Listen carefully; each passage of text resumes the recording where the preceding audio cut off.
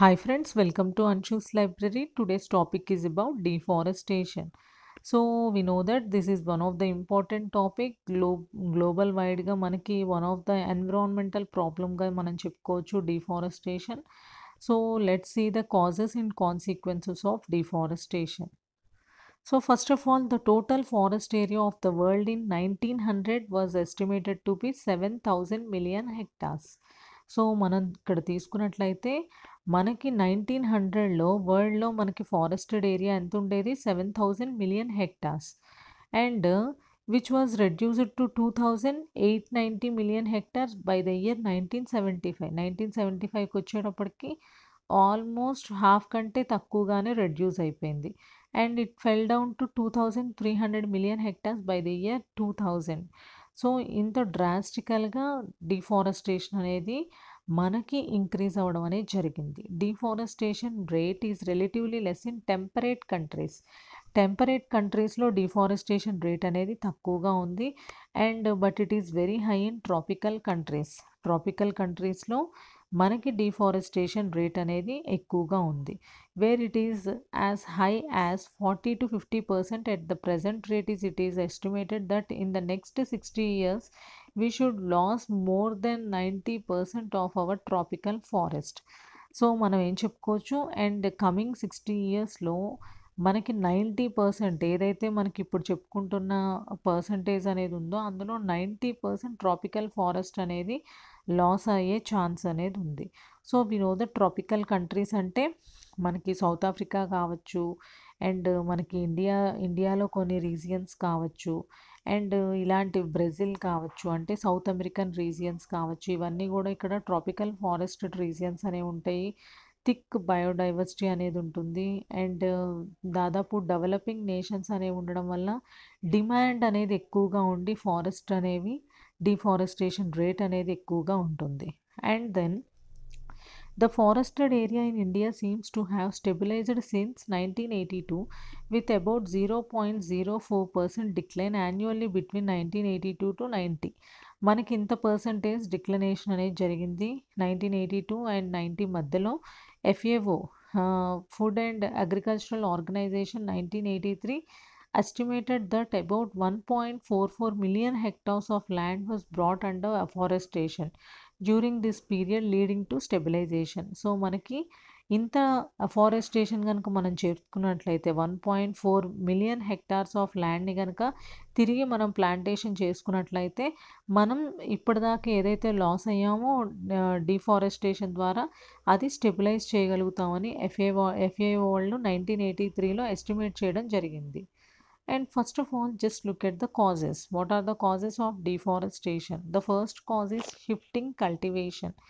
So this is one of the main reason. There are estimated 300 million people living as shifting cultivators who practice slash and burn agriculture and are supposed to clear more than 5 lakh hectares of forest for shifting cultivation annually. So మనకి year వైజ్గా తీసుకున్నట్లయితే ప్రతి సంవత్సరం కూడా 5 lakh hectares of forest ల్యాండ్ని కంప్లీట్గా clear చేసి they are converting that land into A cultivable land. So మన ఇండియాలో తీసుకున్నట్లయితే we know that north east and some extent in Andhra Pradesh, Bihar, Madhya Pradesh, which have contributed nearly half of the forest clear annually. Annualga half of the forested regions ni shifting cultivation ki clear cheyadam anedi jarugutundi. So this is one of the major cause of deforestation. And then fuel requirements. Increasing demand for fuel wood by the growing population in India alone has shooted up to 300 to 500 million tons in 2001 as compared to just 65 million tons during independence.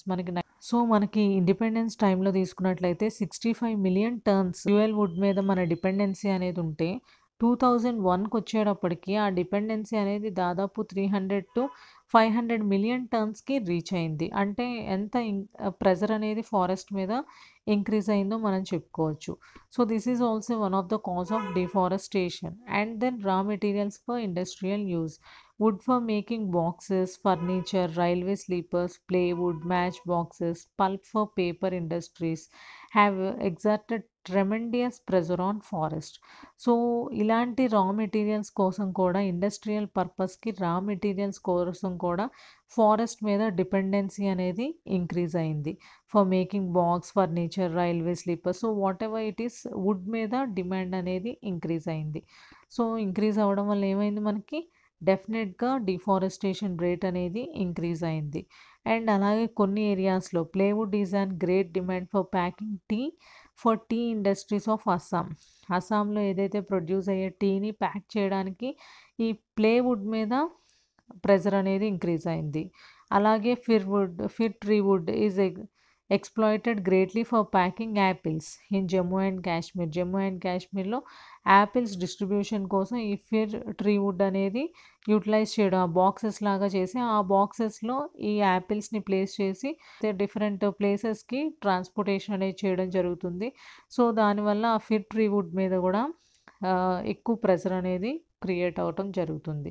So what ever that is also one of the cause for deforestation. And then developmental projects, we know that massive destruction of forest occur various developmental projects like hydroelectric projects, big dams, road construction, mining.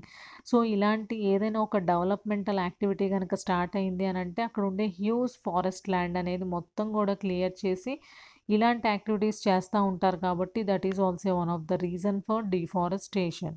And then growing food needs in developing countries, this is the main reason for deforestation. We know that మన ఇండియానే తీసుకున్నట్లయితే developing country, మనకి population అనేది చాలా ఎక్కువగా ఉంటుంది. So డెఫినెట్గా demand అనేది కూడా ఫారెస్ట్లో ఉండే రీసోర్సెస్ మీద డిమాండ్ అనేది కూడా ఎక్కువగా ఉంటుంది. So to meet the demand of rapidly growing population, agricultural land settlements are created permanently by clearing forest మొత్తాన్ని కూడా డిఫారెస్టేషన్ చేసి అగ్రికల్చరల్ ల్యాండ్స్ లాగా మారుస్తున్నారు. అండ్ కొన్ని డెవలప్మెంటల్ యాక్టివిటీస్ అనేవి స్టార్ట్ చేయడం అనేది జరుగుతుంది. So what ever this is also one of the reason for deforestation. And then over grazing, the poor in the traffics mainly relay on would as a source of fuel, leading to loss of tree cover and the clear lands are turned into grazing lands. So we know that tropics, so మనకి ట్రాపిక్స్లో అంతా కూడా ఎక్కువగా poor countries అనేవి ఉంటాయి. Tropical regions అంటే అక్కడ ఎక్కువ పేదరికం అనేది ఉంటుంది. సో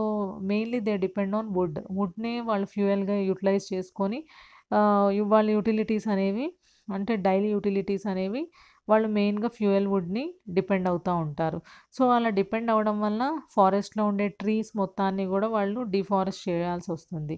సో అలా డిఫారెస్ట్ చేసినప్పుడు ఏమవుతుంది, those lands are turned into grazing lands. So grazing lands ఎప్పుడైతే develop అయినాయో so over grazing by cattles and leads to further degradation of land, ఫర్దర్గా మళ్ళీ ల్యాండ్ని కంప్లీట్గా డిగ్రేడ్ అయ్యే ఛాన్సెస్ అనేవి ఉన్నాయి. So this is also one of the reason for deforestation.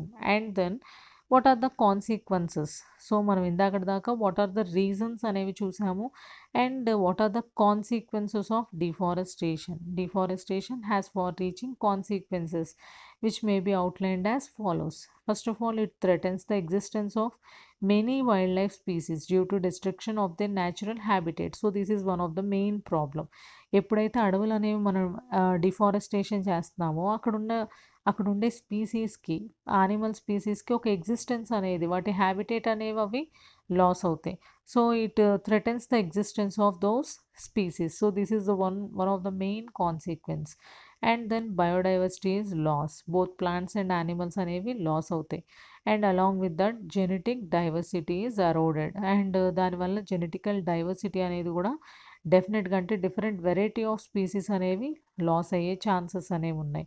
And అలాగే hydrological cycle get affected, there by influencing rainfall. We know that మనకి నౌ-ఏ-డేస్లో తీసుకున్నట్లయితే రెయిన్ఫాల్ అనేది ఇర్రెగ్యులర్గా ఉంటుంది. ఎందుకంటే బికాస్ ఆఫ్ డిఫారెస్టేషన్ అనేది జరగకపోతే మనకి ప్రాపర్గా సైక్లింగ్ అనేది జరుగుతుంది, హైడ్రలాజికల్ సైకిల్ అనేది ప్రాపర్గా ఉంటుంది. ఎప్పుడైతే డిఫారెస్టేషన్ రేట్ ఎక్కువ అవుతుందో అట్మాస్ఫియర్లో మాయిశ్చర్ లెవెల్ అనేది ఇర్రెగ్యులర్ అవుతుంది. ఇర్రెగ్యులర్ అయ్యింది అంటే it get affected the hydrological cycle. And problem of soil erosion and loss of soil fertility increases. So ఎప్పుడైతే మనకి చెట్లు అనేవి అడవుల్లో చెట్లు అనేవి నరికేస్తున్నారో డెఫినెట్గా అక్కడ ఉండే సాయిల్లో ఫెర్టిలిటీ అనేది లాస్ అవుతుంది. ఎప్పుడైతే ఫారెస్ట్లో ట్రీస్ అనేవి ఉండవో ఏదైనా వర్షం పడినప్పుడు ఈజీగా అక్కడ ఉండే సాయిల్ అనేది ఎరోడ్ అయిపోతుంది. So that is also one of the problem. And in hilly areas it often leads to land slides. So అదే కనుక హిల్లీ ఏరియాస్లో కనుక డిఫారెస్టేషన్ చేసినట్లయితే డెఫినెట్గా అక్కడ ఉండే ల్యాండ్ అనేది డిస్టర్బ్ అయ్యి it causes land slides and erosion అనేది కూడా జరిగే ఛాన్సెస్ అనేవి ఉన్నాయి. So that is also one of the consequence of deforestation. So this is about deforestation, the major causes and consequences of deforestation. Thank you. I hope you understand this class. If you want to see more videos in my channel, subscribe to my channel. Thank you.